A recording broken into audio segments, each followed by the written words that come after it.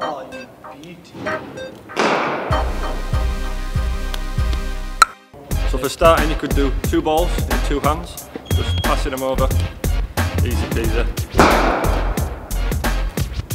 Easy peasy, just pass one to the other, chuck it in the air.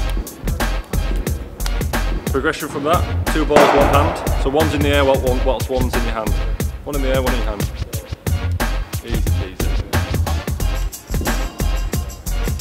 Watch the ball in the air. Key to catching the ball in the back of your neck. Chuck it high, try and make it brush your hair as it comes down, try not to let it hair in your head, you might get a sore head every now and then. Brush your hair and you're catching it on the nape of your neck.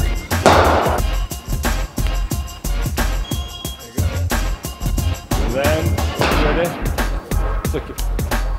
3-ball party trick. 3 balls. 2 balls, 1 hand. Catch the ball.